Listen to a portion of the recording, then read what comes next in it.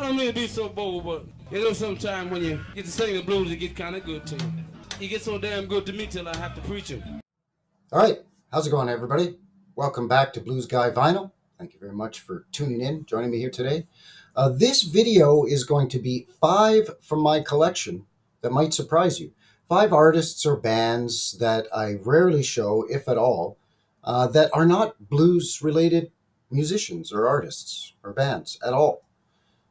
Obviously, the channel name, Blues Guy Vinyl, I lean very heavily towards blues, but I like rock, classic rock, hard rock, some metal, some punk, just like a lot of us.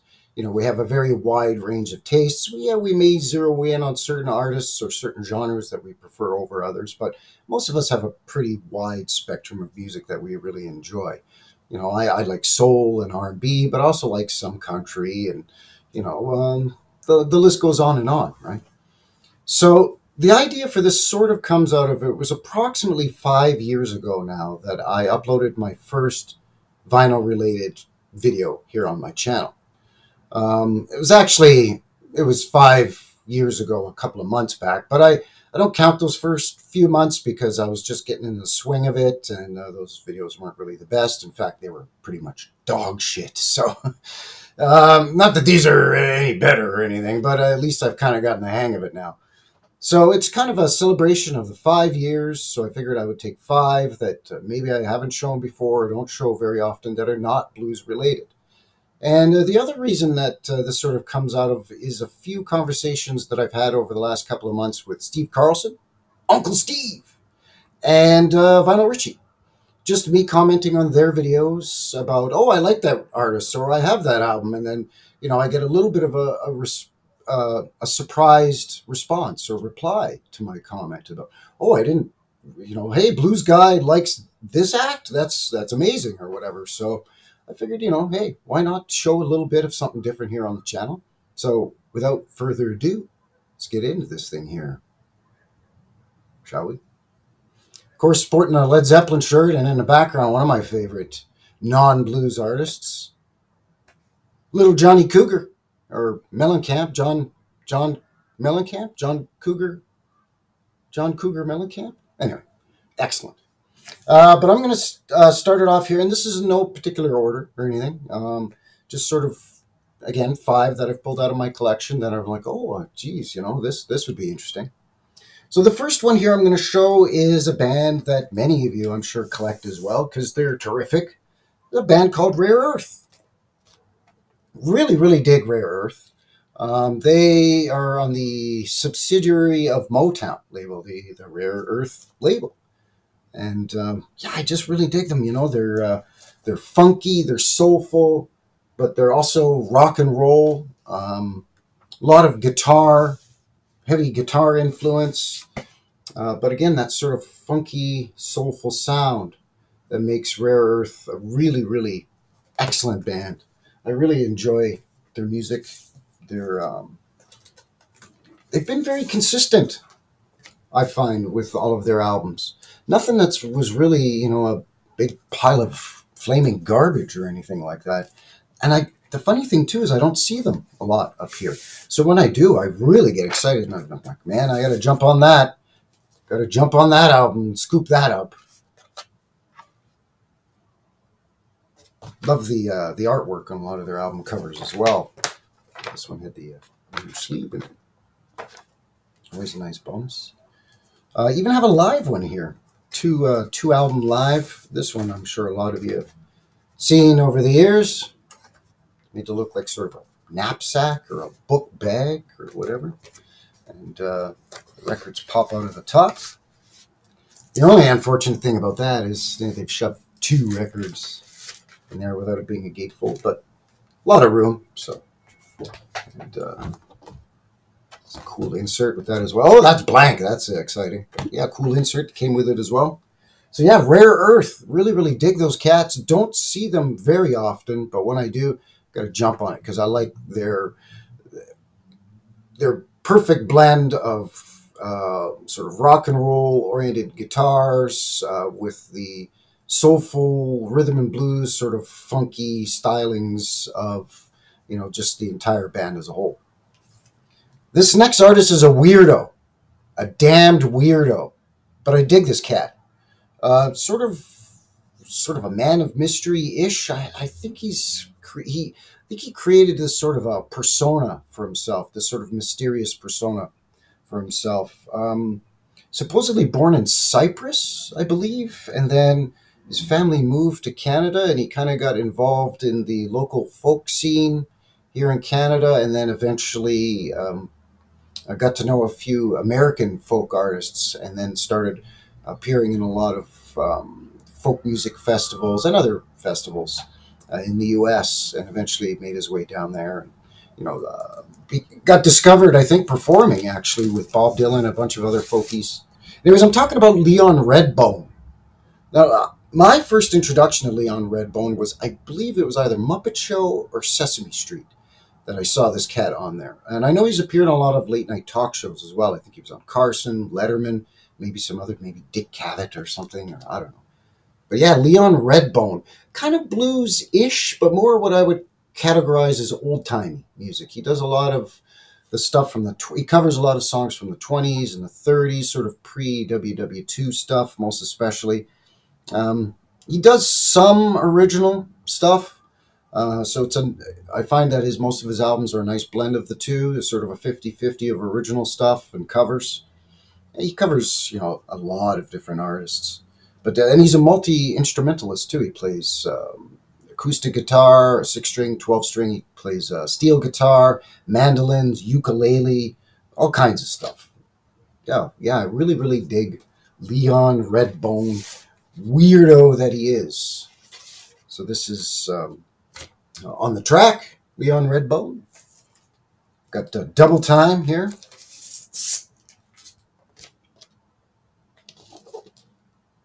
These, I believe, are all on Warner, if I'm not mistaken.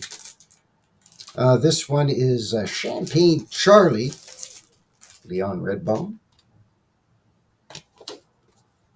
He's got a great voice. Some people aren't a huge fan of his voice because it's kind of nasally. He's got that ain't misbehaving, saving all my love for you.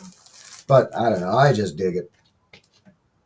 This is Red to Blue, Leon Redbone. Diamonds Don't Mean a Thing, Lovesick Blues, so on and so forth. So yeah, dig this cat. He's strange, but he's cool.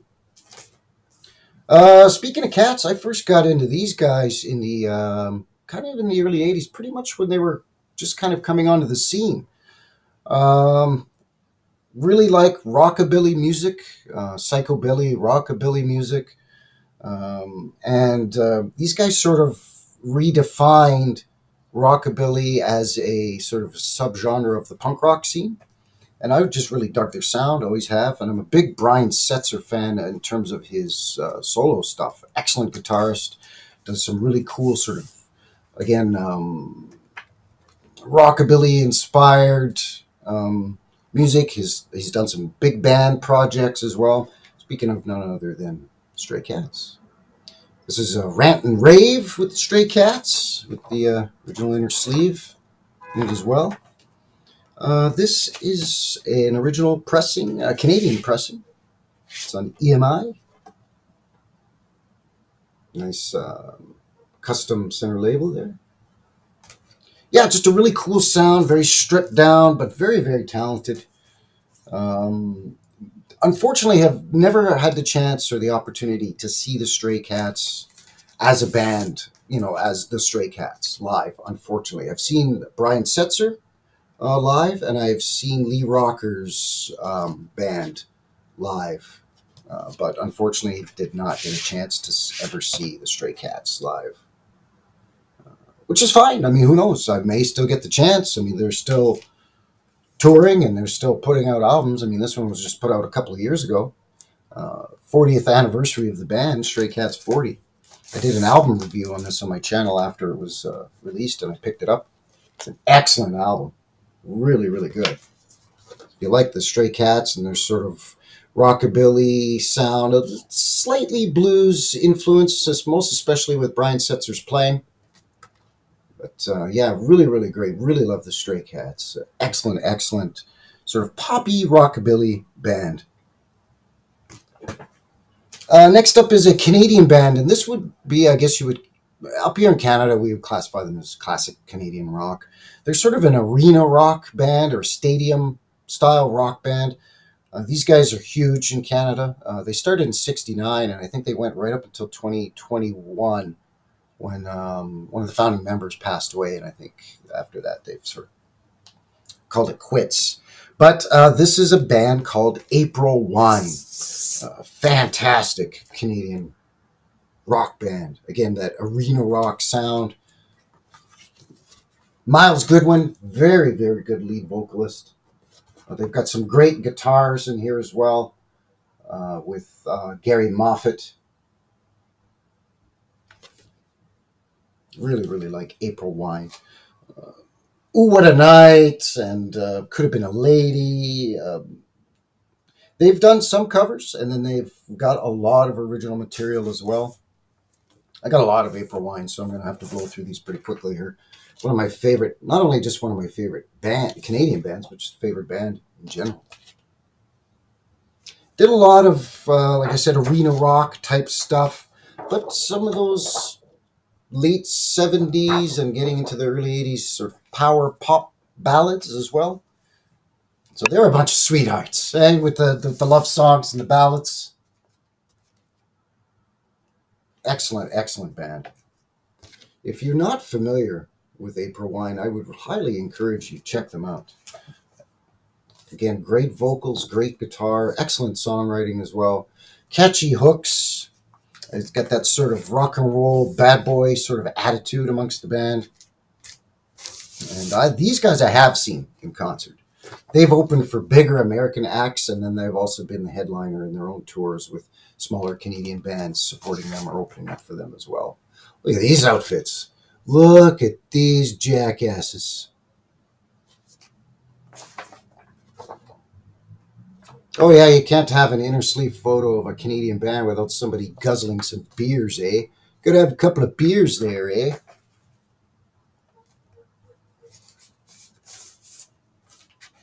And the nice thing about April Wine as well is that here in Canada, you know, because they were such a great selling band, is wearing my favorite hockey team's jersey there, the Montreal Canadiens, fantastic. But they were such a huge band up here that you can find their albums, at least here in Canada, quite easily, and you're not going to pay more than maybe $8 to $10 Canadian for, you know, a near mint or almost mint copy of one of their albums, because they're just this one came with the inner sleeve and the poster. Again, just because they were so huge up here, you know. Even got a live April Wine live. This is not the show I was at, though, unfortunately. How cool would that be? But yeah, these guys have, like, I don't know. This is just a small sample. I mean, these guys have, I think, 20 studio albums, a whole schwack of live albums. You know, as mentioned, they went on for, you know, like 50-ish years. So a lot in their discography. Who's next here? Oh, the last one up. Love this band. Been listening to this band since about, I don't know, 1984, 1985. They're my favorite band of this genre, although I do like many other bands in this genre. I'm talking about punk rock here now. Love SNFU, love DOA, Sex Pistols, of course, Black Flag. Some local bands here like Big House and the Motherfuckers. Pardon my French. That's the name of the band, man. What are you going to do? But these guys are my favorite, and I think it all comes down to the lead vocalist. And I'm speaking of none other than the Dead Kennedys, head up by frontman Jello Biafra. And I think Jello Biafra is kind of that perfect mix of shitty, grungy punk rock asshole and a beautiful wordsmith poet. You know what I'm saying? So this is Dead Kennedys, Give Me Convenience, or Give Me Death. On here, we've got Too Drunk to Fuck. What else is on here? A Holiday in Cambodia. Saturday Night Holocaust, Buzz Bomb from Pasadena. Now, these are reissues because I originally had these in the 80s on cassette, which I no longer have. Vinyl Richie, he and I chatted briefly in the comments section about the Dead Kennedys because he had uploaded a video where he had picked up a couple of live Dead Kennedy albums, one not so great, the other one quite good, and he had recommended the ones that I would probably like the one that he also preferred. So thanks for that, Rich. I'm going to be still keeping my eye out for that album. This is In God We Trust, Inc. Again, these are all reissues, Canadian reissues. What's on this one? Hyperactive Child. Ketone Factory. Ketone is a chemical that when it goes up your nose turns you spastic. But nobody told the people at the Ketone Factory that something might be wrong. Nazi Punks Fuck Off. Rawhide. Their cover of Rawhide is on here. And of course, the one that most people would be familiar with, Plastic Surgery Disasters with the Dead Kennedys. Again, Canadian reissue, Canadian pressing. Government Flu is on here. Terminal Preppy is on here. Buzz Bomb. Winnebago Warrior. Brave as Old John Wayne. Dead End. I mean, just fantastic. As Richie himself would say, fantastic. But it is. These guys are great. Again, that sort of shitty, snotty attitude mixed with equal parts artistry, but also social concerns. Concerns of not only what was going on in the United States or North America in general at that time, but just globally, what was happening in the world, you know? So, yeah, great band. It's got that, again, that perfect mix of what you want with the attitude, but the message. You know, there's some great stuff there. And that's why some of these, I mean, there's others. I could have shown easily 20 other artists from my collection that might surprise you because it's not blues related. But these are some of the highlights. See, these are some of the ones that I really admire these artists for their lyrics or their musicianship or both, or just their creativity and their uniqueness. So there you go, 5 artists from my collection that might surprise you.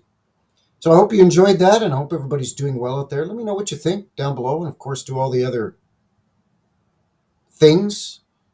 Keep digging, keep spinning, and we'll see you on the next one. All right, everybody, take care. Cheers.